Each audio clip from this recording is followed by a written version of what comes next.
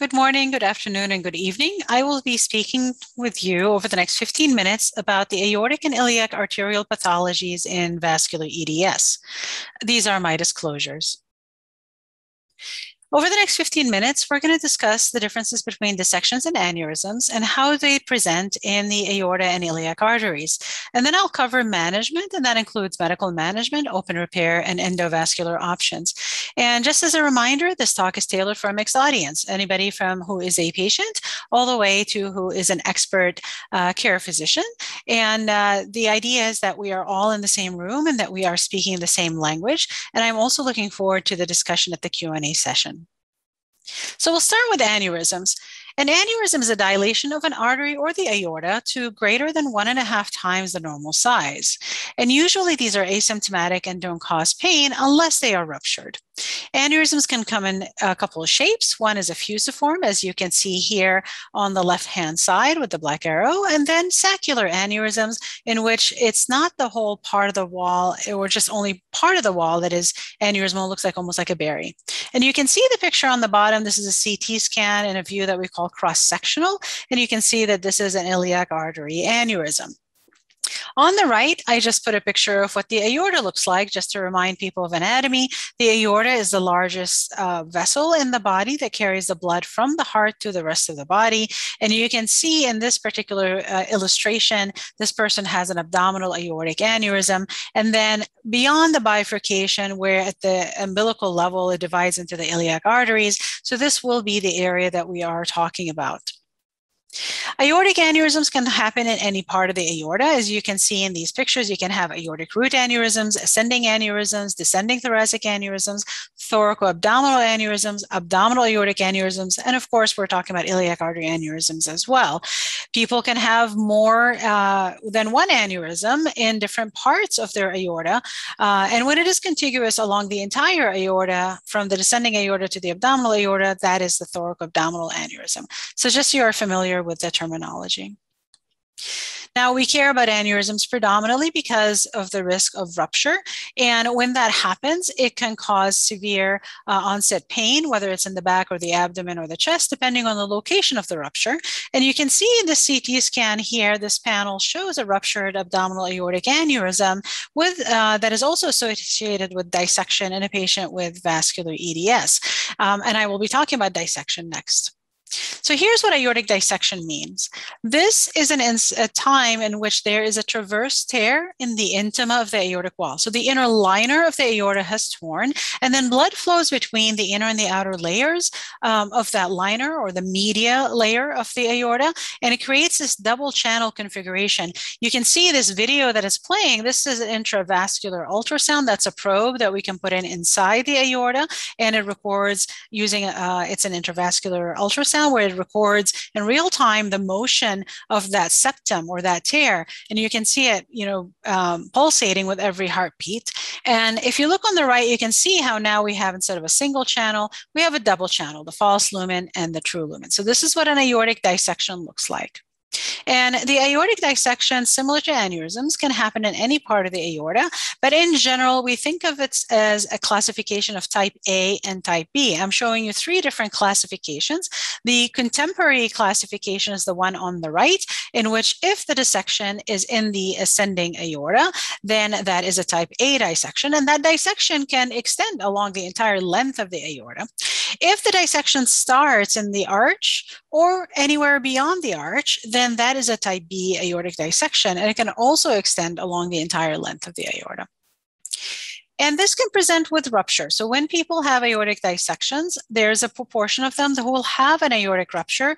And again, that presents with chest pain or shoulder pain or back pain, and they can have the rupture that is happening. This is a medical emergency, obviously, and we have to take these patients to the operating room right away to treat this condition.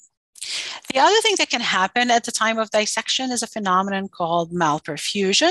This is where the mesenteric arteries and the renal arteries and the lower extremity arteries can all have blood flow that has been interfered with because of this false lumen compressing on where these arteries arise, at the origin of the arteries. And I'm showing you here some graphic pictures of what that would look like. If people have malperfusion to their intestinal arteries, they will have abdominal pain as part of this picture. And you can see here is a CT scan that shows at the arrow locations, that's the celiac and the superior mesenteric arteries. And you can see the flap in the CT scan, this line that's blocking the origin of these arteries.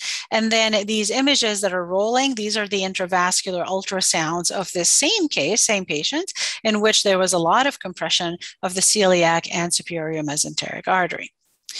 And this is an example here now on the right of what that looked like after we treated this person with a stent graft and opened the true lumen so we can have better perfusion to these arteries. The malperfusion can also present with this acute limb ischemia. So that's the name for when the blood flow to the extremity has been interfered with. And again, they can have malperfusion. And you can see here the ultrasounds or these pulse waveforms that show that it's interfered with and it's lower on the right leg. Another thing that can happen with dissections is that the aorta can become an aneurysm. So aneurysms and dissections, while they may seemingly are different pathologies, you really want to understand, did the aneurysm happen first? Did the dissection happen first? Are they coexisting? For vascular EDS specifically, the thoracic aorta and abdominal aorta can be involved both with dissections and aneurysm. And here are two papers, one from Mayo Clinic and one that I authored as well, where we looked at multi-centers. The Mayo Clinic experience was 24 patients. Our experience was 53 patients. But the point here is you can see that the thoracic aorta and abdominal aorta are both at risk. And in the later series, we found 12% of the patients with vascular EDS had abdominal aorta that's involved. Now, we are learning a lot from the vEDS Research Collaborative Study, where we have been enrolling patients over time. So I'll show you some preliminary data from this. And this is, not necessarily for sharing, but it's just to bring you up to date on where we are. So to date, we have 64 individuals, 55% male and 45% female. They have aortic pathology. And what you can see is that 63% of them had abdominal aortic pathology and 41% had ascending aortic pathology. On the right-hand side, you can see the age, the dots, these represent the ages at which they were first diagnosed. And you can see there's a broad spread between the age of 20 and 70 in terms of the time of their diagnosis.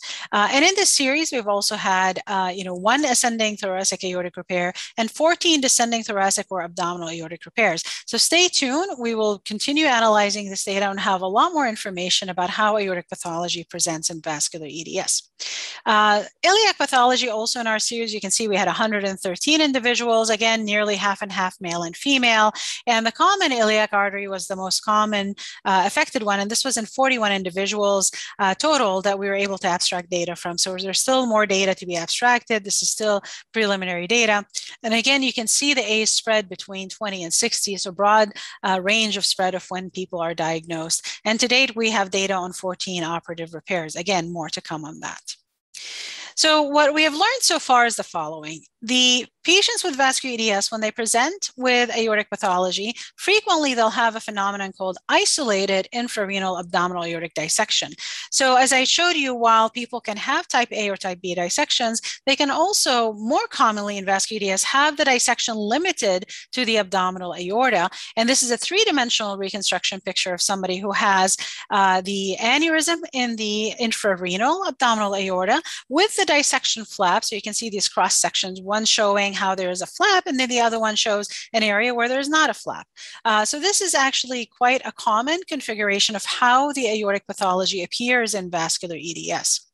This is the same individual, and you can see we can also see this with ultrasound as an alternative way of imaging this, and this is on the bottom side of the slide, and you can see the flap where this yellow arrow is pointing on the bottom right.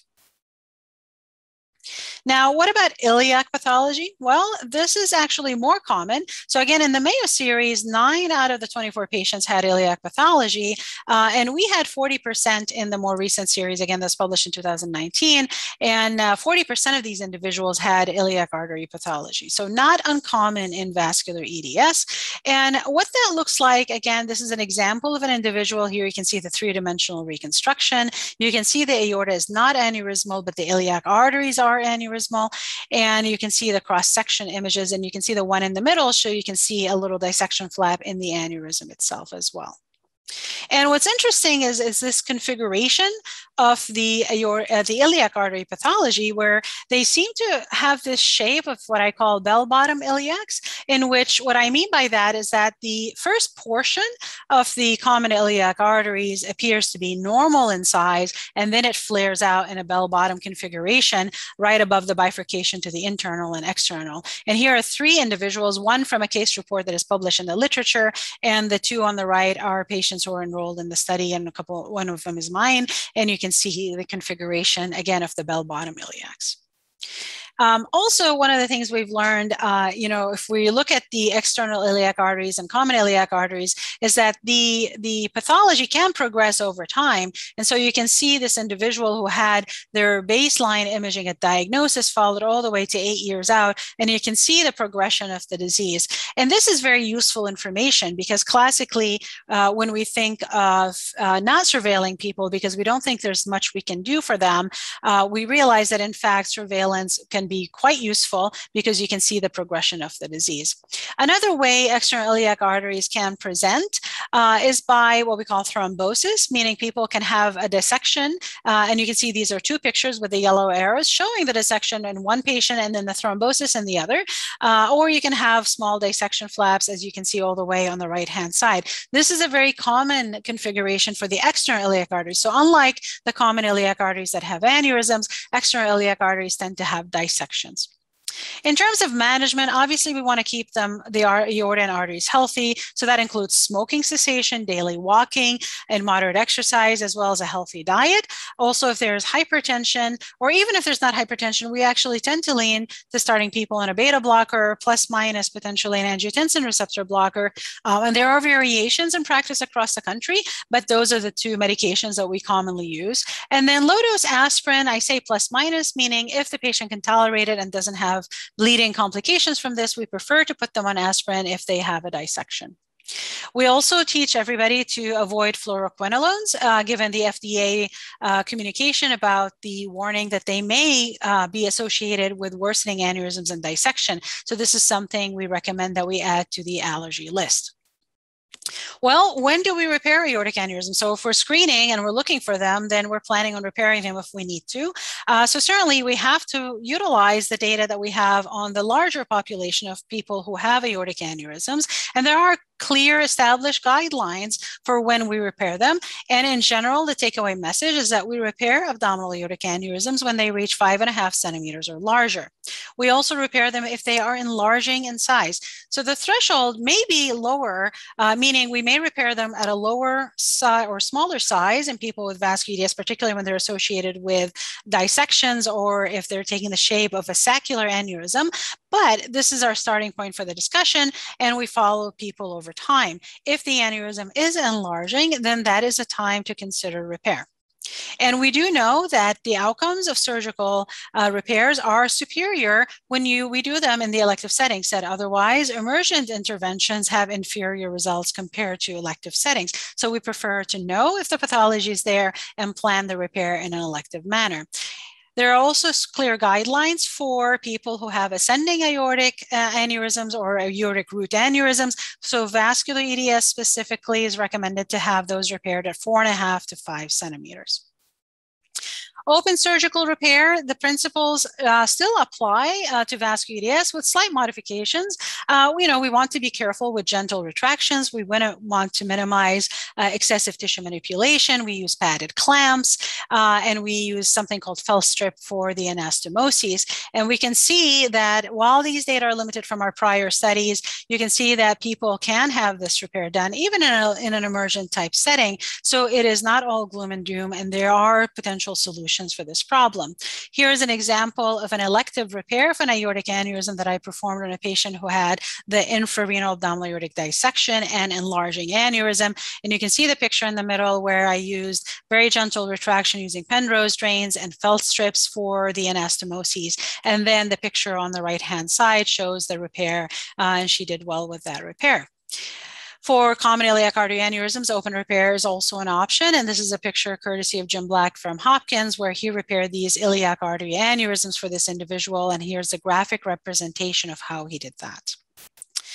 This is an example of a person who has a common iliac artery aneurysm, and it shows you again the growth over time. So these aneurysms don't suddenly appear and become very large. They actually can grow over time. And you can see he started with 2 centimeters at the age of 36, and by age of 44, it had reached 7 centimeters. At that time, was really diagnosed and had that successfully repaired. And here's an example of what his imaging looks like before and after the repair. Again, had successful repair. Endovascular options are also an option. Aortic endovascular repair, in a nutshell, is something that we place through the femoral artery, and then the devices come on this loaded mechanism that looks like a pencil. It's in my hands here, circled in yellow. We do this in a hybrid room where we have the imaging equipment so we can see this via X-ray while we're repairing. And so there are 2 forms of this. There's TEVAR and EVAR. TEVAR is the stent graft that goes in the thoracic aorta, as you can see in this video, where the device is being deployed to line the aorta. And this is what we see on X-rays, where you can see the device here has been constrained on the left-hand side, and then we deployed it on the right-hand side. Again, in terms of what is the experience with thoracic repair using TEVAR, it doesn't seem to be very positive, and certainly we don't have many individuals who've had TEVARs, so the jury is still out. There's a lot of concern about using TEVAR for repair in the vascular EDS population. Endovascular aneurysm repair is similar, but in this circumstance, it's in the abdominal aorta, as this video shows you, where the device is being brought up and then subsequently deployed to, again, line the aorta. These were, again, designed for people with what we call atherosclerotic disease, not vascular EDS specifically. However, there are circumstances in which they are used. This is an individual who the diagnosis was not known at the time when they had the EVAR placed, and so we are following this individual, but I've also personally have used it in people with, in a patient with null mutation who also had a large iliac aneurysm and needed a branch graft, as you can see here in this picture, and he has done quite well with this repair. There are certainly tips for this. You know, we don't want to oversize our device. I use IVUS. This is the intravascular ultrasound if I'm dealing with thoracic aortic dissection, choosing low radial forces for the devices, careful wire manipulation, and no ballooning of the stent grafts. And ideally, if we really have a graft in the proximal landing zone, meaning a surgical graft, that would be an ideal circumstance. And certainly with the exposure, I'm mindful of exposing the femoral arteries. I'll talk more about that in a second. For external iliac arteries, they tend to do well with endovascular repair. These are different kinds of stent grafts, but they're covered and flexible. And again, the goal is to have minimal to no oversizing, and these are self-expanding stent grafts, but no ballooning of the artery when they're placed. And again, we talk about open exposure and repair of the femoral arteries. And this is really based on a great study, again, published by Jim Black many years ago, where he detailed a way to expose the artery and repair it. And you can see here in real time how we've done this as well. Again, it's a small incision. We're able to see the artery and place our access through that, and then buttress the artery with support circumferential reinforcement so that there are no issues with the closure site. The main issue we're concerned about is pseudoaneurysms or tearing of the artery, so we have to be quite gentle with our exposure and repair. So with that, I am coming to an end. I appreciate your time and attention, and I am looking forward to your questions and more discussion. Thank you again.